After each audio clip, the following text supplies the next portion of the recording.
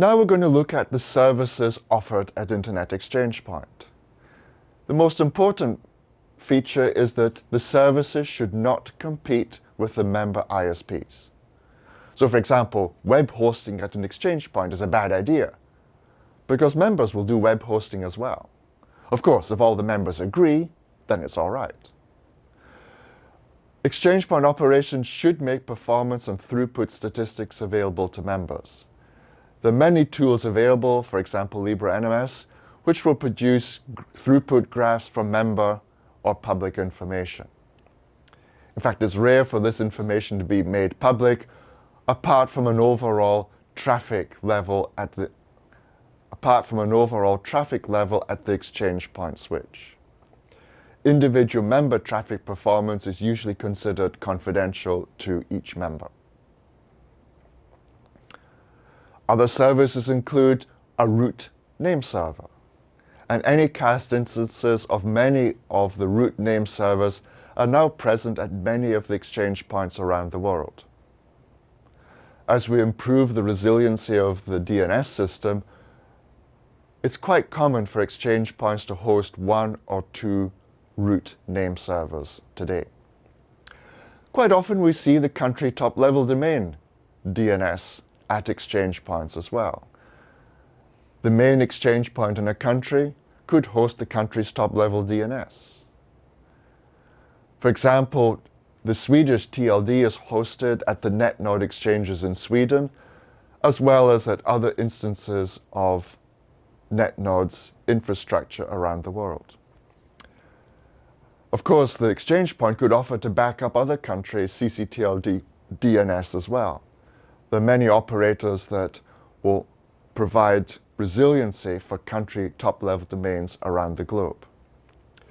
And we also see the general TLD DNS servers being hosted at many exchange points around the world also.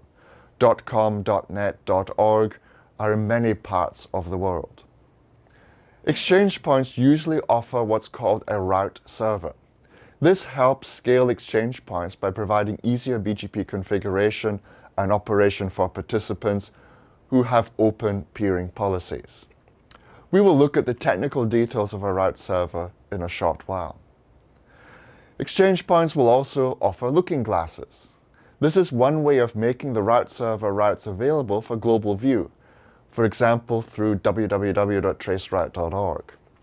It can be public access, which is most common, or it could be member-only access. It's entirely up to the exchange point membership how they make the looking glass information available. We very often see content redistribution and content caching being located at or very close to Internet exchange points. Various providers offer these services, and we often see broadcast media positioned very close to IXs as well. The idea is to get the best round-trip time, fastest access to the end users who are going to be viewing this content. It's very common to see network time protocol sources being located at exchange points.